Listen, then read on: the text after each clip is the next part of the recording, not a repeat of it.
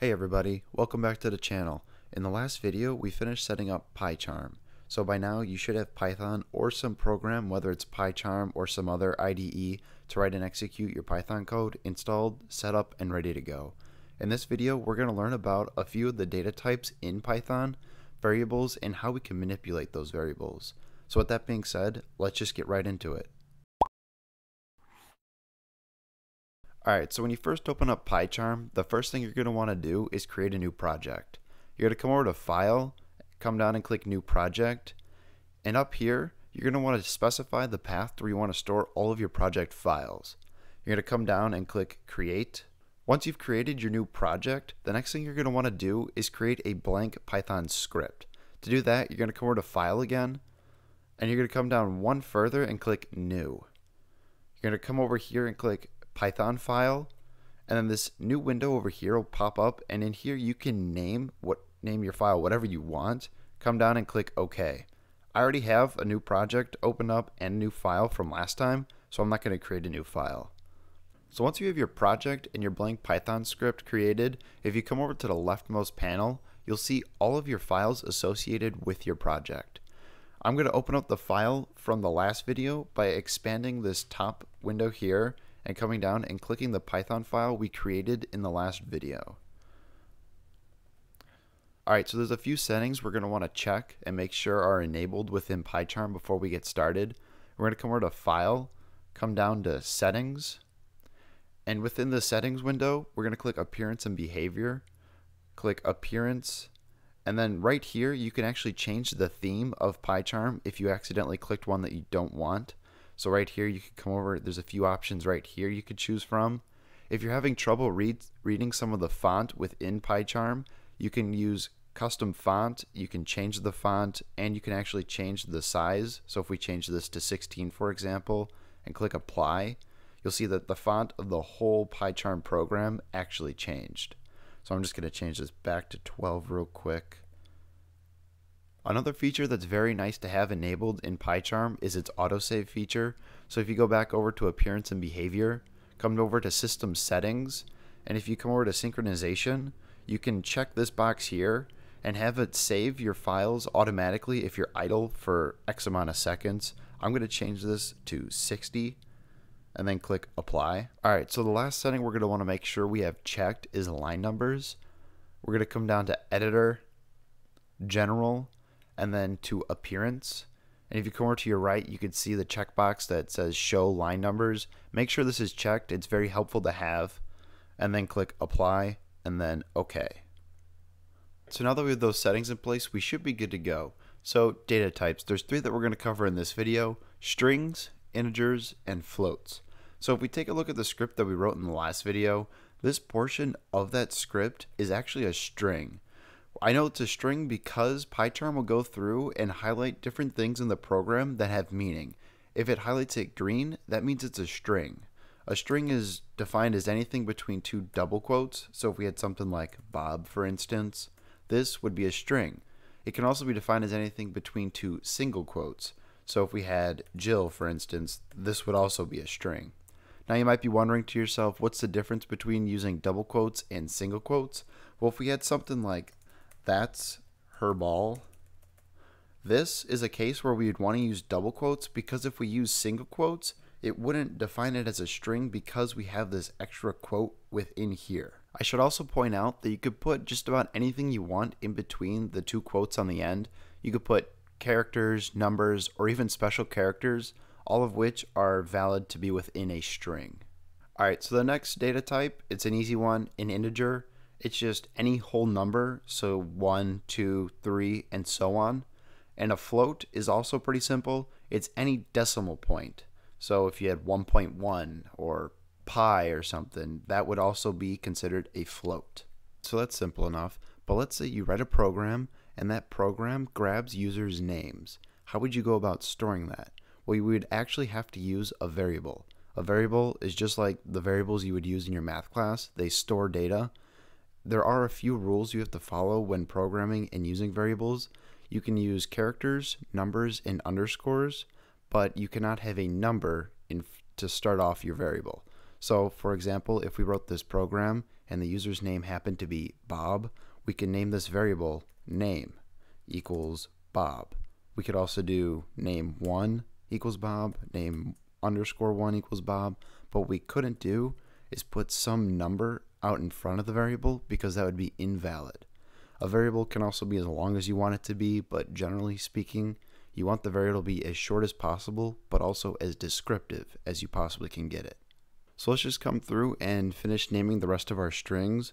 We'll do name2 for this one, and we'll come down and name this one sen, just for sentence.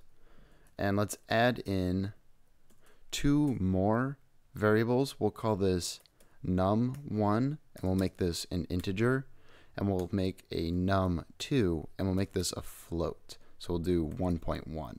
Going back to the programming example where you're grabbing users' first names, let's say you're writing this program and you want to make a note to yourself.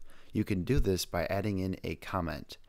To add in a comment, you want to use the hashtag or pound key, and then everything following that will be a comment, which is ignored by the Python interpreter. So you could just use plain text and make a note to yourself about what specific things are doing within your code. So to add a comment, I'm going to just come up here. I'm actually going to do it to all 3 of these. And to do what I just did here, if you hold down the Alt key and left click, it'll add in another cursor and you can just type in stuff here. So let's say I wanted to add comments to all of our variables here, but I accidentally clicked this one. You can hold down Alt again, click here, and then that cursor will disappear. To get rid of all of them, you just click anywhere. So I'm going to add in a comment here. You use the pound key, and then we can type in whatever we want following the pound key, and the program will actually ignore what we put after it. So I'm just going to note string here so that we know this is a string.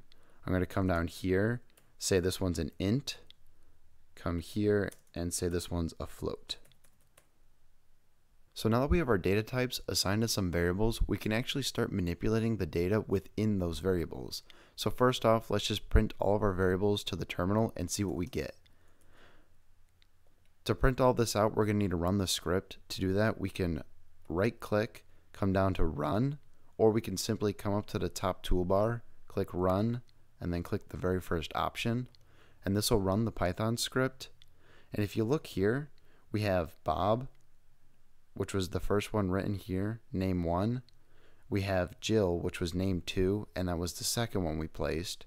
And the reason that it's going through in sequential order is because Python is a top-down interpreter, so it'll read the first line first, second one, third one, and so on. So if we were to take name 2 and place it up here, and name 1 and place it below that, and we ran this script again, we actually see Bob and Jill will flip. So that is one thing you're going to have to be careful. If you accidentally name a variable before you print it out, or use the variable before you actually define it, then you're going to get some errors. And actually, we have this hello world left. We can take this to get rid of it simply. We can actually just comment that out. And since we have a comment there now, the Python interpreter will just skip over it, and we won't get the hello world anymore. We'll just get all of our variables. Alright, so since all of our variables printed out the way we expected them to, we can actually start changing them a little bit. For integers and floats, we can use all the basic operators, addition, subtraction, multiplication, and division. We can also use floor division, which will just return a whole number, and we can also use modulus division, which returns a remainder. If you're not too sure what floor division and modulus is, you can come down to the Python console, and in here we can practice this a little bit. So if we did 5 floor 2, we should get 2 instead of 2.5. So if you take a look, we actually get 2. But if we just did 5 divided by 2, we actually get 2.5. So if we did modulus, modulus is denoted with the percent sign. We should get a value of 1 because 2 goes into 5 2 times and it has a remainder of 1. So if we come back up to our script and we take a look at num1, we can actually start changing this by doing just basic operations. So if we wanted to add 1 to this, we can just plus 1. And when we print it out, it'll give us a value of 2. We can also come down to our print function and we can subtract or add away stuff. So if I take away 0.1 from num2, it should give us a value of 1.0. So if we run this script again, and we take a look at our numbers, we'll see that we do in fact get 2 because we added an extra 1 here, and we'll actually get 1.0 because we took away 0.1. Another thing you can do is actually add two variables together. So if we made a num3, we can actually do num1 plus num2. And this will actually add these two values together. So if we just come down here and change this to num3 and run this script again, we can see that this gives us 3.1, which would be the result of adding these two together. Alright, so last thing, I promise, changing our strings. How do we do this? There's actually quite a few ways we can go about doing it, but I'm just going to cover a few in this tutorial. One way we can do this is by using the addition operator. It'll just combine two strings together. So if we wanted to say Jill and Bob, for example, we can do plus another string that is and then put in name underscore 1, which is Bob. And if we run this, we're going to get something a little bit unexpected. It's actually just going to sandwich those together, and it's going to be Jill and Bob. You know, it's missing those spaces. So we actually need to come in here and put a space here and here, because when Python uses the addition for strings, it just combines them together. So if we run this now, we'll get our expected result, our Jill and Bob. So let's say you wanted to add a number to the end of a string. After seeing the last example, you might be tempted to just do +1. That makes sense, right? But if we actually come up and run the script, we'll get a huge error because we cannot combine a string and an integer. We can only combine two like types. So we're going to need to convert the integer into a string. To do this, we can use Python's built-in string function.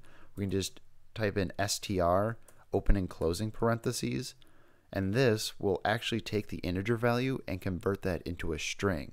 So if we run the script again, we'll see that we'll get Bob1 instead of the error. So why use this function instead of just putting two double quotes around the number 1?